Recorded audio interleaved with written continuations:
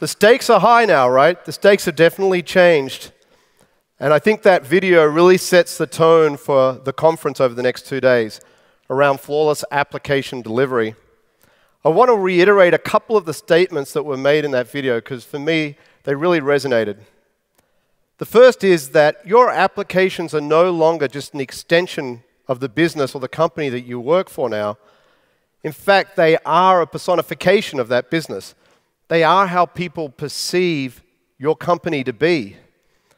You know, we could have picked on many different companies. The reality is that sites are going down almost daily. And for a number of reasons. It could be poor planning, poor design, a sudden influx of traffic that was unexpected, just general infrastructure problems that can go wrong. But the reality is that sites do go down every day. And we could have picked any one of these. I want to share an experience with you of something more personal for me. You may tell from my accent I'm not from Texas. I'm originally from Australia. And in Australia, once every 5 years, we hold a national survey. It's called the census. And the census gathers data from the residents around the type of dwellings they live in, the number of residents, age, gender, even some optional questions around religion. Right? And they gather this on a single day and night in a 5-year period. And Australia is a population of just under 25 million people. And it was actually conducted last month in August. And it started off very nicely with the Prime Minister of the country sending out a nice tweet that he and his family had completed the survey online. Within a few hours, the website was down. Right? Not was it down, but it was down over a 43-hour period. Just think about that, a 43-hour period. And guess what happened? The blame game started, right? The Prime Minister of the country is talking about that the reason was a potential malicious DDoS attack. Then information also came out that, in fact, it wasn't a DDoS attack. It was anomalous traffic, unexpected traffic coming into the site, even after public data showed that there were several hundreds of thousands of dollars spent load testing this particular site. Now, you would have thought that when you run a survey for 25 million people, you could probably anticipate the amount of traffic coming in, particularly when it has to be done in a single day. So this heavily impacted the department that was responsible, the Australian Bureau of Statistics, within the Australian government. And the census is done both online, but for those that don't want to do online, it's also delivered in a physical package. So collectors come in collectors packages. And not only did they get negative responses, some of them got death threats because people were so frustrated that because this is compulsory to complete and that the government didn't organize it correctly, they had to complete the physical documents rather than go online. So this absolutely had a perception issue for the Australian Bureau of Statistics, but it even went further than that. It even got to the point where the Australian press were questioning the validity and credibility of the Prime Minister to run the country if he can't run a website. These are the stakes for today's world, right? These are the stakes that we live at. And let me tell you, there's no mercy. Consumers have no mercy and the press have no mercy. In an instant, as soon as your site is down, your customers are complaining online on social media or on Twitter. And the press are publishing articles about your site being down. And now that has, as I said, it reflects the credibility of your company. And inevitably, these things happen on the day when you least want them to happen, right? The day that you're launching the census, the day that you're launching healthcare.gov, the day that you're launching the most popular finale of your TV series for the season, right? The day that you're launching your biggest sale of the year for Thanksgiving, for Black Friday or Cyber Monday. Inevitably, it's on the day when you should be driving the most revenue, you're attracting the most customers, and that your company is most visible is when something goes wrong. And your best day quickly becomes your worst. That's the tone of the video. Those are the stakes, and that's why you're here at this conference talking about flawless application delivery. So I want to start now by thanking you and welcoming you to the conference now that we've spoken a little bit about the video and I think set the stakes for why we're all here. And I want to ask that you just look around the room and see who's here in the room, right? These are people in our community that are supporting the NGINX project and community globally. We chose Austin as the city for the event for a couple of reasons. It's our third annual event. The last two have been in San Francisco. We wanted to pick somewhere that was more neutral for East and West Coast. For me, Austin holds a special place in my heart. When I first moved to the US, I moved to Virginia. I lasted one winter. And I decided that wasn't for me. So I looked for somewhere south, somewhere a little warmer. And it came down to two cities, Austin and Miami. Eventually, Miami won out, partly because of the beach, but also because I had more direct flights to the places I was traveling to for my work at the time. But Austin was definitely the #2 city on my list. I've had so many great experiences here, I can't tell you. You know, quite often when I go to restaurants, I'm standing in line and I'll ask for a table and someone will hear my accent and say, "Where are you from? Why don't you sit with us for dinner?" This is random strangers standing in line inviting me to join them for dinner. So the hospitality in this town is fantastic. In some cases, it was too hospitable. I missed a flight. The only time in my entire life I've ever missed a flight was in Austin.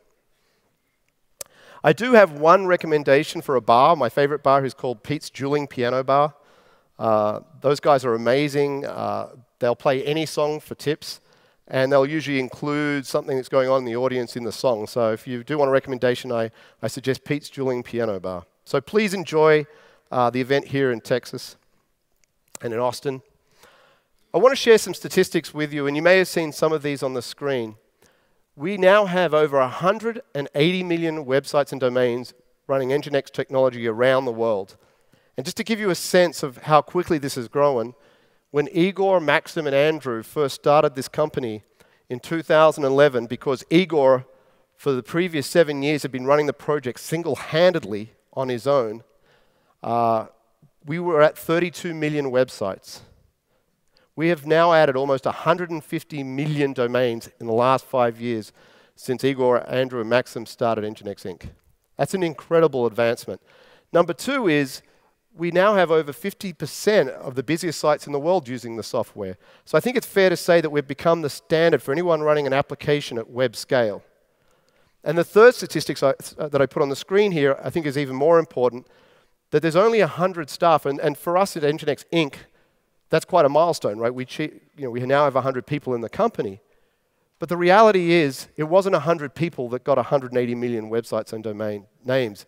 It is this army that we talk about, this army of people. It's the people in this room. It's the companies that you work at. It's the developers, the millions of developers around the world that use our technology. It's the ecosystem and partners that build technology on top and around of NGINX. It's the press and analysts that support our technology and help customers understand where it can help them save money and improve efficiencies. Gartner, by the way, last week, announced that NGINX was the first open source company to be included in their application delivery controller Magic Quadrant, which I think is an amazing step forward for open source and for NGINX. So we thank the analysts and the press, in addition, as I said, to all of the community of people here in the room. And you are the army that support each other. So we've set, I think, the stakes, right? We know the stakes are big. If it can question a prime minister and a president, it can definitely question your CEO and potentially other people in the company's credibility. But the world is changing, and I think we all know that, but I believe the world's changing actually quicker than we all anticipated. Hence, the world is spinning a little faster. Let's talk about some of the facts, right? Let's talk about e-commerce. So e-commerce in the last 10 years has grown threefold, so 3x growth in a 10-year period. So gone are the days back in the early 2000s when we were scared to put a credit card online. We were scared to make a purchase because we didn't know if we could return it if it wasn't the right size. Those fears are gone, right? And that's already changed the way that we're thinking and acting as a society. The reality is, though, that only is 10% of all overall purchases are done online. So analysts are saying that this is going to grow at a compound rate of 20% or more year on year moving forward. So imagine what our world looks like today when it's only 10% of online spending. Imagine when that changes to 20% or 30% or 50%. How our expectations are going to change around the performance of application delivery.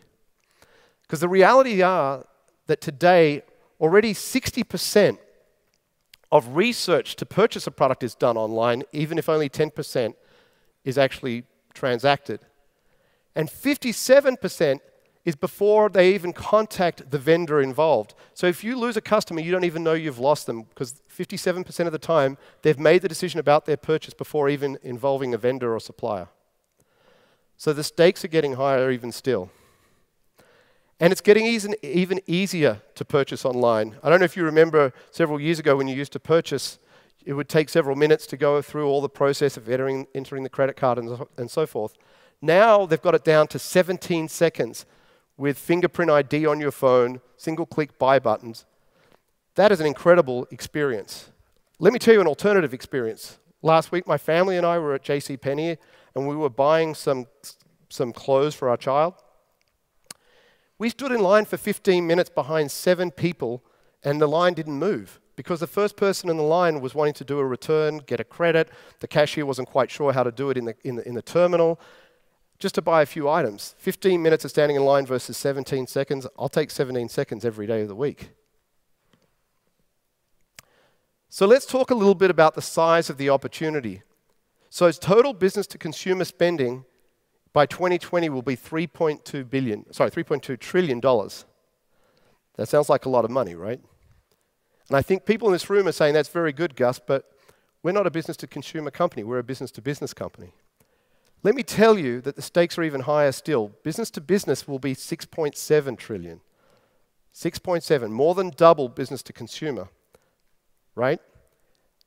And the realities are that the way that we do B2C is impacting the business behavior of what we expect for B2B. Not is it only changing behavior, it's changing expectations, right? How many times have you gone to the airport and had your boarding pass on your phone and you're trying to bring it up as you're standing in front of the security officer to try and get it and you're holding everyone up in the line, right? You get frustrated when technology doesn't work for you. We believe and expect this stuff to just work, right? When you're on an aeroplane flying at 1,000 kilometers an hour at 30,000 feet and you're upset that your Wi-Fi gets disconnected, right? Louis C.K. has done a great bit on this. I wanted to do the whole bit, but I'm not as good as a comedian, but look it up on YouTube, it's hysterical. Our expectations have changed. We expect to be able to buy our office supplies online. We expect to be able to do our finances online and have the same experience. We expect to be able to list our house and sell our house and have the same experience as we do as buying something on Amazon or ordering an Uber or renting a house through Airbnb or a room. Our expectations have changed. So digital business is here, and so many analysts and people talk about digital business, digital economy, digital transformation. It's not just e-commerce. Digital business is more than just e-commerce. It's the convergence of the physical and digital worlds, right? So yes, it includes online transactions and the consumer experience with delivering applications, but also includes machine to machine. So we're in a world now where supply parts for building an aeroplane have digital sensors in them that tell the supply chain that they're delayed in transit and to look for alternative parts to build the plane so the whole production isn't slowed down. This is the world we're living in, and applications are becoming a critical cornerstone of how we as companies operate, whether it's the front-end consumer-facing retail or application user interface, or the back-end machine-to-machine. All of that is critical, and if any part of that goes down, the business goes down. So the stakes are high. And you want the proof? The proof that technology is leading the charge here?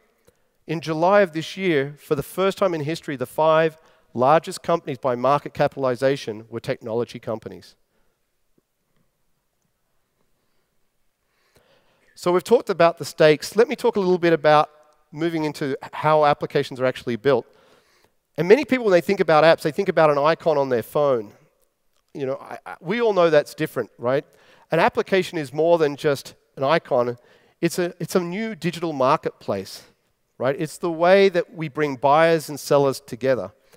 It could be a heterogeneous marketplace like an Amazon, or it could be a homogeneous like your particular company and your products and services. But at the end of the day, we're bringing buyers and sellers together in a digital marketplace. And what we're finding in this evolution as the marketplace moves from bazaars to shopping malls to applications is that you can unlock additional suppliers and buyers. Just look at how Uber and Airbnb have brought additional suppliers to the market with private cars and private houses. The opportunities for us to open and expand our marketplace through applications is absolutely possible. But let me tell you, it's not just the startups and the disruptors that are seeing this evolution and this change. Traditional enterprise absolutely see this change, and they're making the necessary adjustments. If you look at companies like Nordstrom in Q1 of this year did 21% of all their revenue online. Macy's, just last month, said they're going to close down 100 stores and move that investment to their online retail business. And as I've said before, you can see these changes coming in every enterprise you're working with. So there's no doubt in my mind that enterprises and traditional companies recognize this change. You know, for me, we've talked about, how many of you were here last year at the event? Okay, just a few. So last year, hey Dragos, a few of you last year that were here will remember I talked about Heal. Heal was an application that gave real peace of mind to my family. We had just flown into San Francisco 2 or 3 weeks before the conference, and once we landed, my daughter had a fever, and my wife was so upset, so we were trying to get a pediatrician. We couldn't get one, and someone recommended this app, and eventually we had a pediatrician within 60 minutes to our apartment, and we knew that Chloe was fine. So, you know, a year ago, this was the type of app that gave us peace of mind. What's giving my wife and I peace of mind now, particularly when we're at dinner, is a new app. Disney Junior, who she can digitally stream her favorite shows. She's 2, by the way. She uses the iPad better than I do. And she can watch Disney Junior, so my wife and I can actually eat dinner if we're out. The problem is that I still wake up at 4 o'clock in the morning when I'm traveling with the theme song playing in my head. And if you're a parent, I'm sure you know what that's like. If it's not Sophia, it's the Wiggles. They're Australian, so I have to support them a little bit. But enterprises are definitely changing, and they recognize this. And CIO Magazine recognized 100 innovators in this space.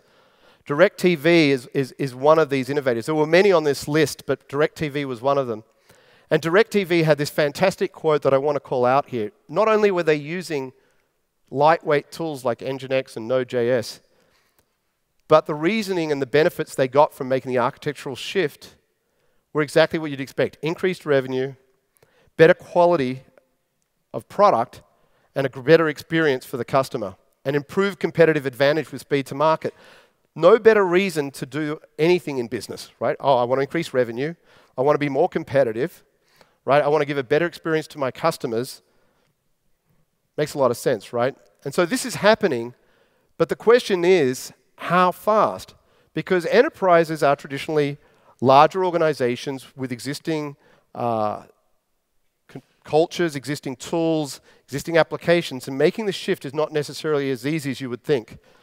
Now, we've spent the last 5 years as a company working with companies to help expedite this process.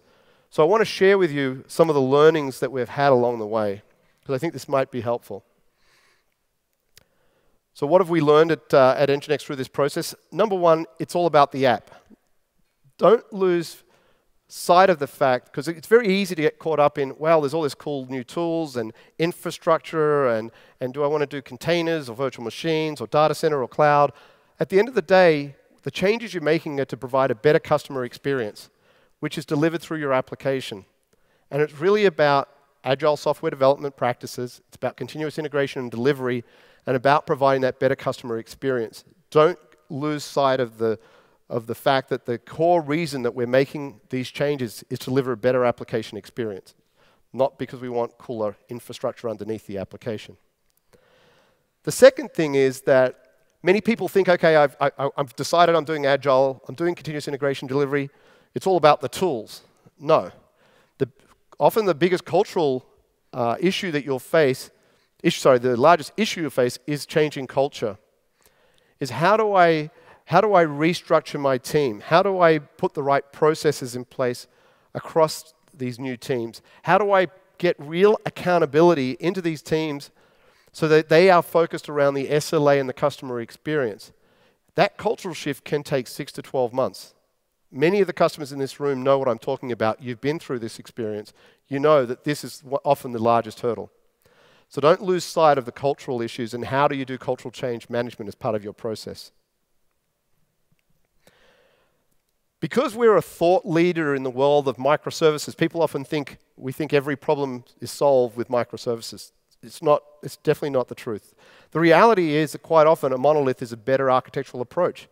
If you've got a very defined application feature set, if you've got a centralized team that can build that feature set, then actually going with a monolith is going to be a much faster development process and less complex to manage as you deploy. So there's the right circumstances for a monolith. For a microservice architecture, if you're entering an application where you think the feature set is going to evolve over time and you think is somewhat undefined, then maybe microservices is a better path. If you've got decentralized and fragmented development teams, then microservices may be a better path. If you see this application going at large scale across the web, then microservices may be a better path. But I do want to say that from an NGINX perspective, both architectures make sense for different horses for different courses, right? We often get asked by our customers, should we go to the cloud, friend or foe, right? From my perspective, cloud has brought so much advantages to software development. To quickly, grab an instance on the cloud and start developing an application, to bypass sometimes internal IT and just get something up and running, it can be much faster and efficient. And to have compute resource, on demand is incredibly, advantageous when you want to scale up an application. But there are some cons as well, right? Before cloud was called cloud, does anybody remember what it was called? Some people called it on demand, others called it utility computing, right? People were talking about utility computing like it would be a power socket, like I could get compute power out of the wall like I do electricity. That was the promise 10 years ago. And I think we're kind of there, right? We can get compute power from a number of different cloud providers. The reality is, though, that cloud providers are starting to look a little bit more like this, where you've got I'm glad you got the joke there, the compute power, but there are all these additional services and APIs that you can connect into that actually mean that if you ever want to move your application from cloud to cloud or hybrid or back to your own data center, it makes it very difficult. I've been in the industry, and I hate to say it, but since the late 80s, and if we go back and think about what we've tried to achieve as an industry, we've actually tried to achieve application abstraction from underlying infrastructure. From back in the days of the mainframe, that you could only run mainframe apps on a mainframe, or the days of Unix systems where you could only run a Sun app on Solaris and a Sun system. Then we moved to sort of the Microsoft and Linux world where, okay, we had choices of hardware underneath, and now we're moving to cloud, and the risk is that we go back to a point of where we lock in our applications to the underlying infrastructure. So the recommendation I'd say here is cloud is good, but there are some concerns or risks that you may want to address. And one of them is make sure you choose the right tools that give you that abstraction from the underlying infrastructure, that give you the option of portability in the future. And then finally, the right tools. And without a doubt, you want to select the right tools because that's what attracts the right talent. You can't bring in developers straight out of college and tell them to start working on WebSphere or WebLogic, let's say, right? People want to bring the tools that they know how to use and they feel they can work on and provide the best application outcome for you.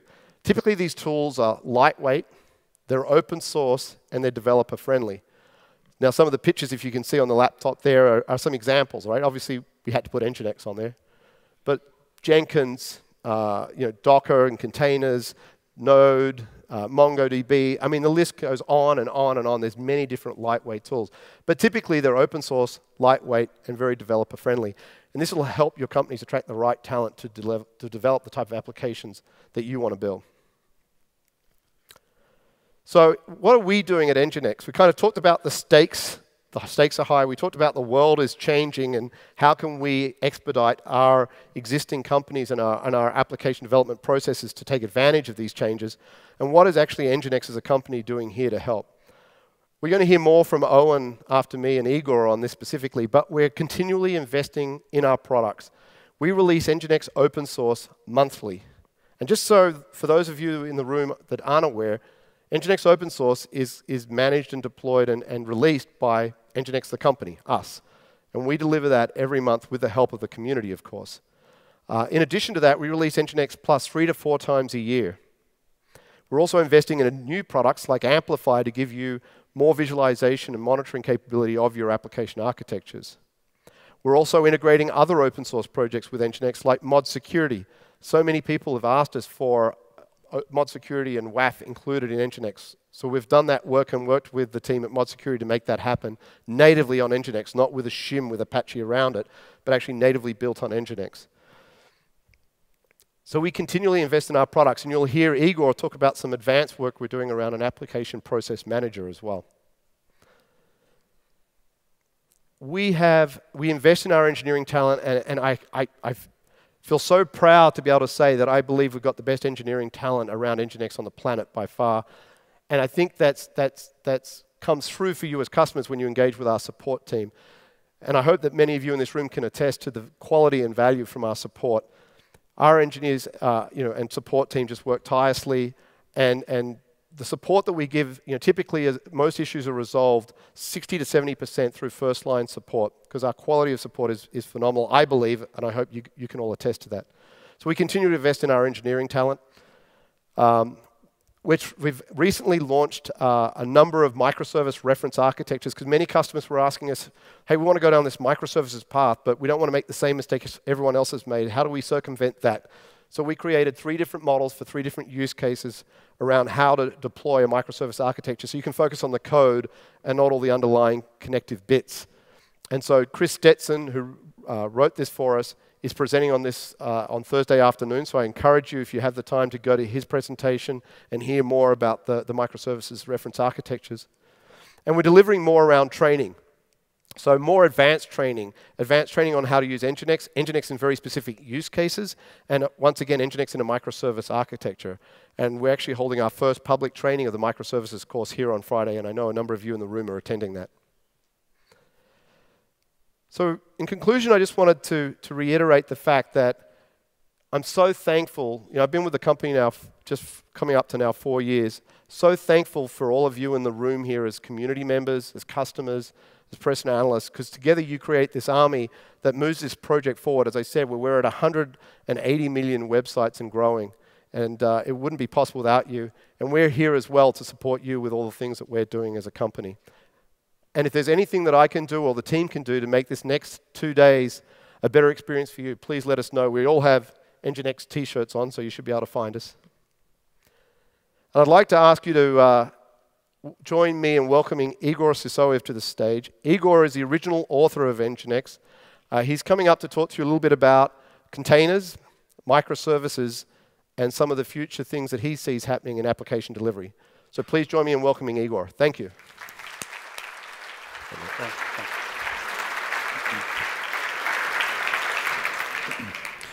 Thank you for coming to our 3rd annual conference and for supporting NGINX. It's very satisfying to me to see the continued adoption of both NGINX and NGINX Plus. Last year, I spoke about NGINScript project that we are starting. The goal is to extend NGINX configurations with logic written in JavaScript. A couple of weeks ago, we made a major preview release, and today our professional service engineer, Konstantin Pavlov, will talk about TCP and UDP balancers, and he will show example how to use NGINScript with the balancer. The project is still in progress, and I'm currently extending JavaScript implementations to include more and more language features. But besides NGINX, besides JavaScript, we are looking at challenges created by some modern ways of running applications. I believe that Docker and containers' popularity was caused not so much by isolations of running application processes, as by isolation of application files, data, and by the ways of applications provisioning.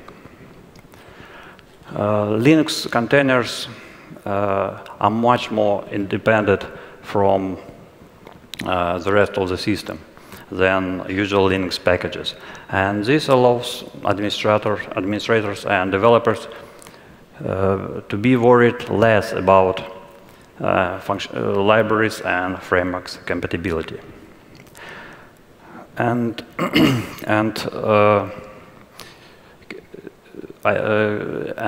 containers approach leads naturally to a concept of microservices in a cloud.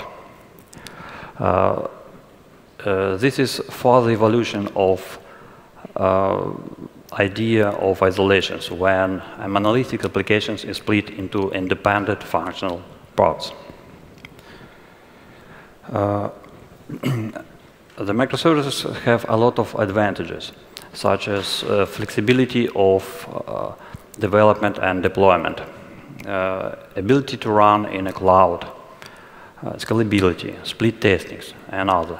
However, unfortunately, microservices introduce also some disadvantages, such as increase of the number of moving parts and communications overhead between the microservices.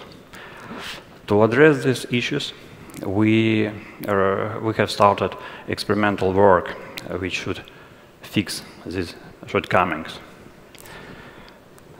by embedding some NGINX features inside applications with our application manager. Some of these features do not require changes to applications at all. For example, accelerated content delivery. As with usual NGINX usage, a special delivery thread sends data generated by applications to a client. And all that you need to do is just to run your applications with our manager. It's drop-in replacement and doesn't require any changes. However, other features require some application adoption. For example, application can instruct manager to send a large file by send file operation. It's so-called send file offload. Or the application can say the manager to process a request for static files by the manager itself without any application participation. Yet another feature, for example,